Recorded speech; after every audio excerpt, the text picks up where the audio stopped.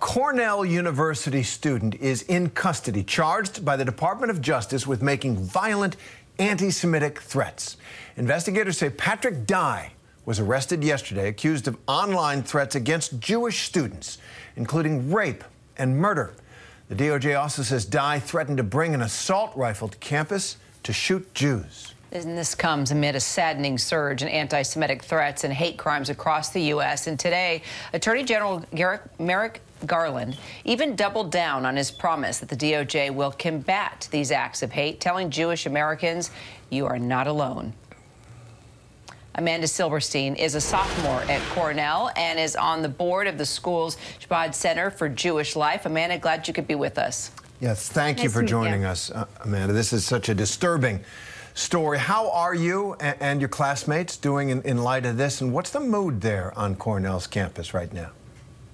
I think that everyone is just a little overwhelmed with shock, actually finding out that it was a Cornell student, despite any possibility that his, remarks online, however violent they were towards me and my community, that they could have stemmed from a place of isolation and depression.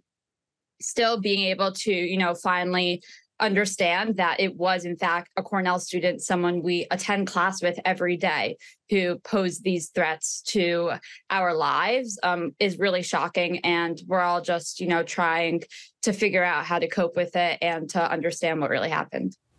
So your university's president alerted the community about the anti-Semitic threats made online. In your experience as a Jewish student, I mean, how bad has this gotten? How much worse has this gotten since the Hamas attack on October 7th? So prior to October 7th, I personally had never experienced anti-Semitism on campus.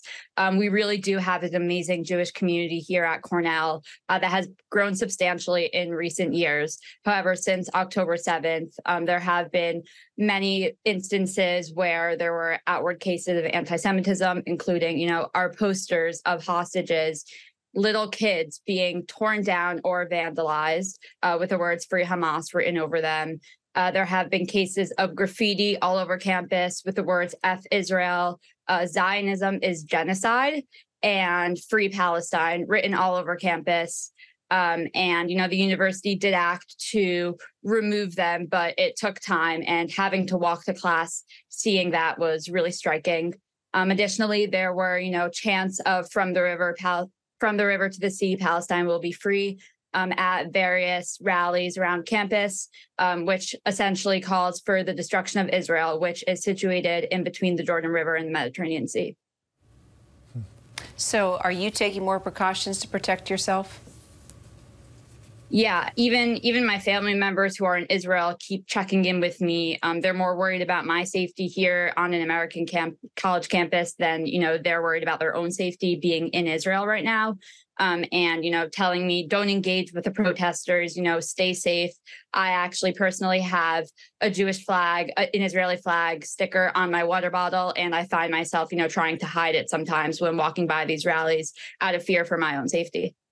I mean, that's insane. Yeah, both of us are sitting here, I mean, especially as parents. Yeah.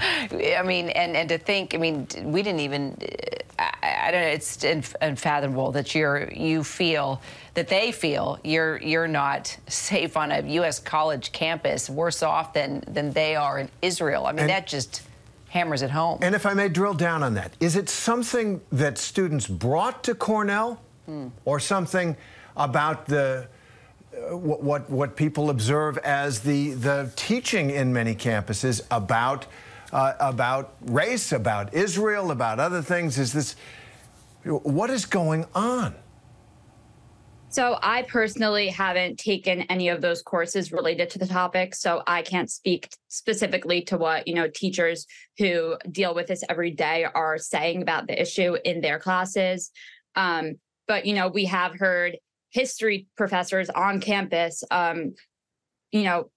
commending Hamas for carrying out these attacks, for, raping and burning families, which is really striking and, can only make me wonder, what those students are thinking when that is their professor who, is in a sense, indoctrinating them to believe that, Israel is some sort of monster and that, according to that, all Jews are monsters who should be eliminated.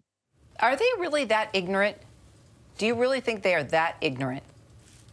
When I hear people chanting from the river to the sea all over campus, my first thought isn't like, oh, I hate you. You really want to see me dead.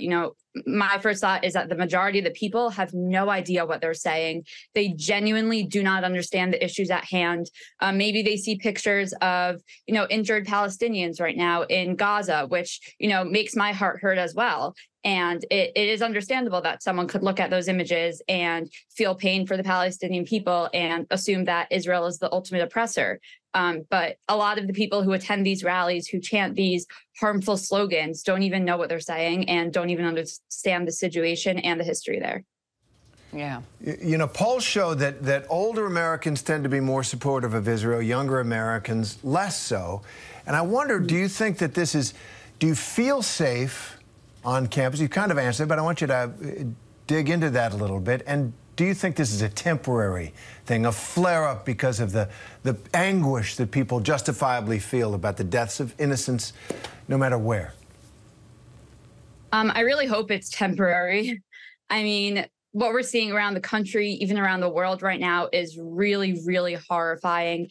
And growing up, I'm a third-generation Holocaust survivor. I heard stories directly from my grandfather of his experience, how he survived Auschwitz, and the horrors he endured during his time while in Germany and in the camps.